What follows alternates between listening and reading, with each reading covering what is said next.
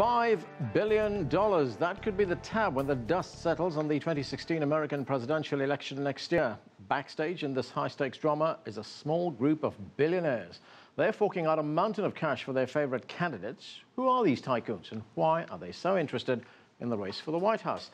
To help us nail down the facts, we're joined now by CCTV's Jim Spellman. He joins us from our Washington, D.C. newsroom. Jim, if we look at the political press here in Washington, it tells us that this election may cost anywhere from $3 to $6 billion. Where does the money come from?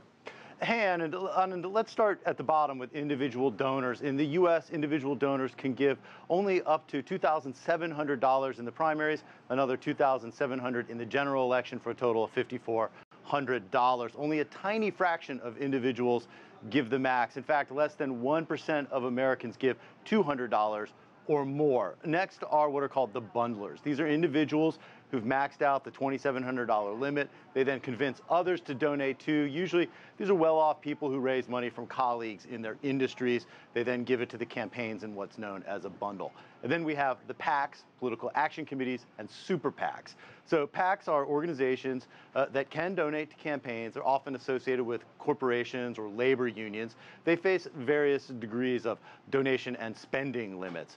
A pair of Supreme Court decisions back in 2010 opened the door to so-called super PACs. These are groups that are not allowed to coordinate directly with the campaigns, but they can raise and spend unlimited amounts of money. These, plus a few other types of organizations, have created this system where huge amounts of money flow through the election process.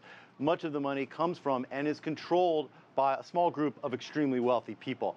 Gaining the support of these billionaire backers has become more and more important in U.S. presidential elections, which get more expensive every cycle on it.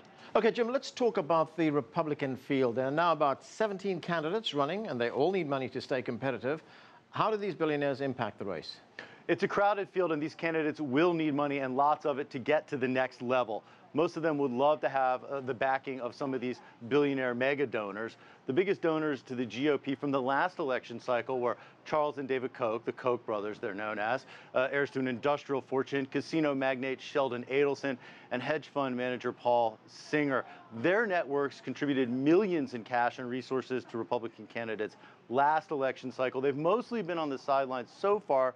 This time around, they're the biggest prizes this election for GOP candidates when it comes to donations. Most of them have been doing what they can to get in front of these billionaires, try to win their backing.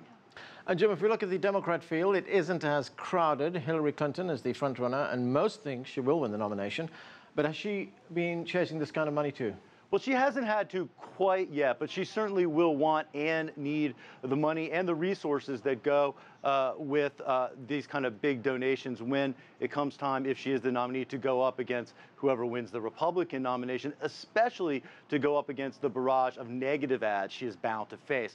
Some of the biggest donors on the Democratic side are media mogul Fred Eichner, hedge fund manager Tom Steyer, and the Hungarian-born businessman George Soros. At this point, the campaigns on either side aren't really spending that much money. When this becomes a national TV commercial-driven campaign, that will certainly change, Anand.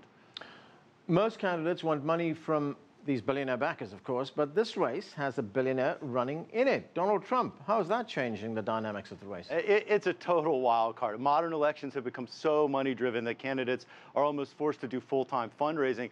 Donald Trump says he'll pay for his own campaign and doesn't necessarily want or need money from donors. Listen. Because I don't need anybody's money. It's nice.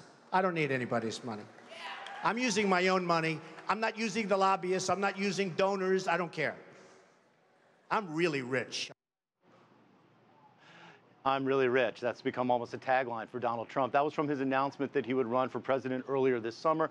He since said he would accept donations as long as they come with no strings attached.